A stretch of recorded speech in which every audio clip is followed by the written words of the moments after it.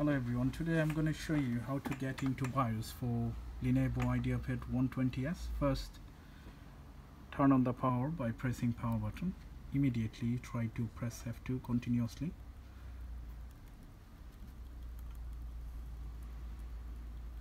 Yes, that's the one. Now you need to go to boot option. And from there you can see it's the default one is UEFI. So this is the one. We need to change it to legacy mode. Once you change into legacy, then we can change the boot option. Okay, once you change it, there are a couple of more options will be pop up, and this one also you need to change. Boot priority, it should be legacy support. And then here is a big list, the priority options. Example, if you want to change the Windows, or if you want to boot up from the USB, then you need to connect it, and then from the list you need to find out which one is this. So this is called Kingston Windows 10 in here.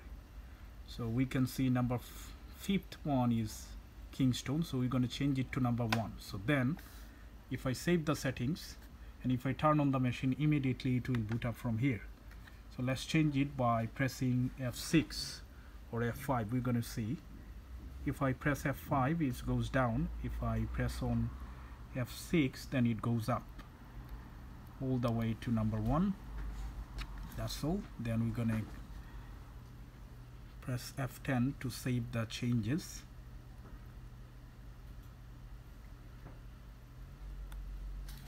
Asking to click enter if I would like to change it. I did it. Now it's gonna restart and turn on from my USB thumb drive.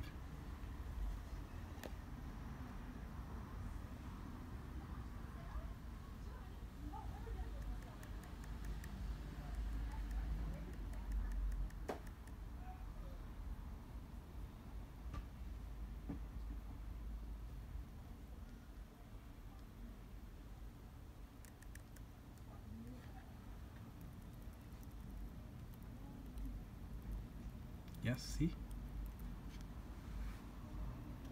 So it's going to load up from this.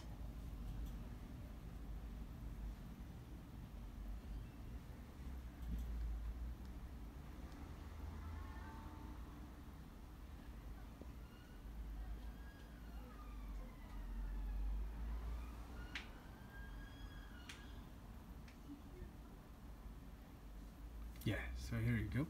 So that's the one. So this is very easy and simple. It shouldn't take more than 2 minutes. Guys, if you get any difficulties, please leave a comment below, and please like my videos and subscribe if you would like to get more latest videos. Thank you so much. Thanks for watching. Bye for now.